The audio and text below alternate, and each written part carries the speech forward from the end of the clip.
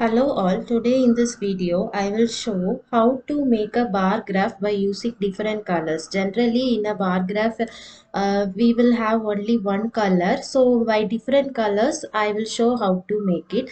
So for that I have just made the code, so you can see by different colors. For that we have to just give this samples. For red color means 100. For different colors, the sample ranges change.